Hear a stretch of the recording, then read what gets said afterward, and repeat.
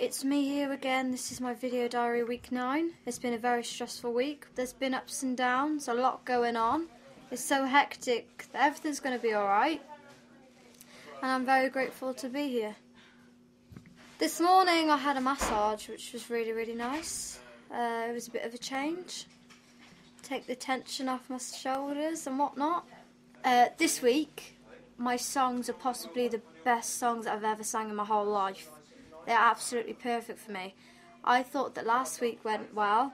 This week is going to be on a different level, completely. I'm not feeling overconfident, but I'm feeling good about it. Hello, Andrew from Liverpool. You asked me what's been my favourite performance so far. I'd have to say it was me singing Stay, possibly because it was a big comeback for me.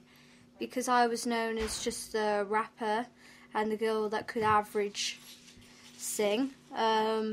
It was just me basically showing the whole world that I actually have a voice and that I'm no mess around. Hello, Charlotte. You asked me if I had an album, what would it be called? I'd probably call it something strange like Stuck in a Box, because that's how it's felt for quite a while when you're completely cut off from the whole world and you're on a TV show. You're a bit stuck in a box. Or Runaway or something like that. Thank you very, very much for your question from Cher Lloyd, fan number 1. You asked me what type of dancing I can do. Well, basically I did ballet from a young age, and then I did tap and then modern. And then I joined a full-on hip-hop class at Street Dance UK, where I trained for a few years.